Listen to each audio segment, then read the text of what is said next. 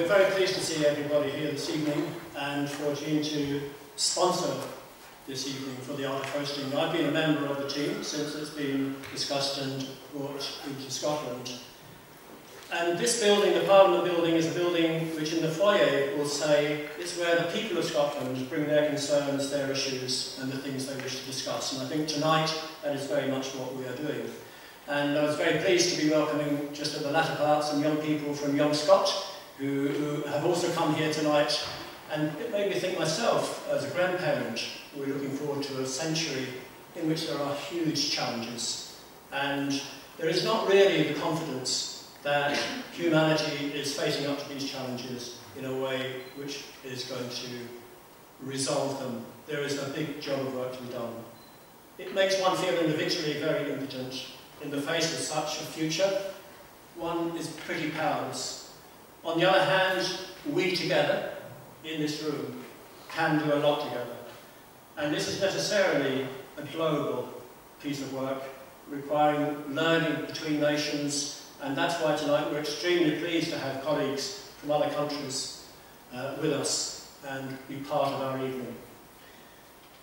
I'd like to ask to say some words about how he sees art of hosting and its relevance to Scotland at this point from Jim Mather, who has been extremely helpful in this journey so far.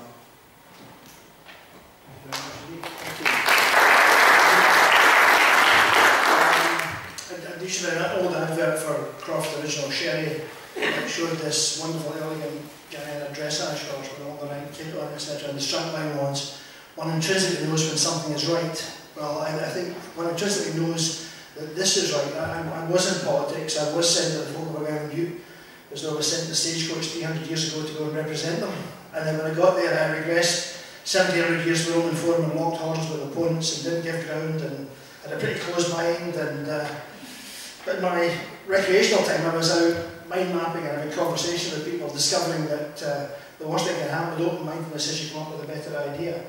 And I think if we can get everybody in Scotland involved in this, then we'll get a very much better idea. Toke said something wonderful to me, I think it was at New Battle. He said, you might go faster on your own, but you'll go further together.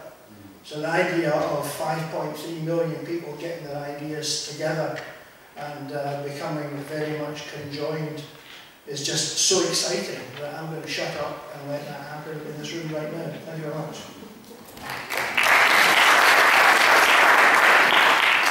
Well, we're looking for a very interactive night. We're looking for your views, your contributions to the process we have underway. It's going to be filmed, so if there's anybody who would prefer not to have themselves on film, please let me know and we'll make sure that doesn't happen. Amongst the entourage we have Ursula from the European Commission, who is not here in official capacity. She's here to bring information about how the art of hosting is used in the European Commission.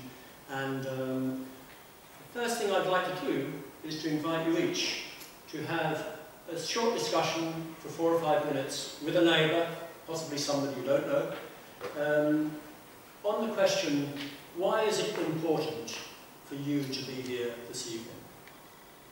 So if we just have that conversation now.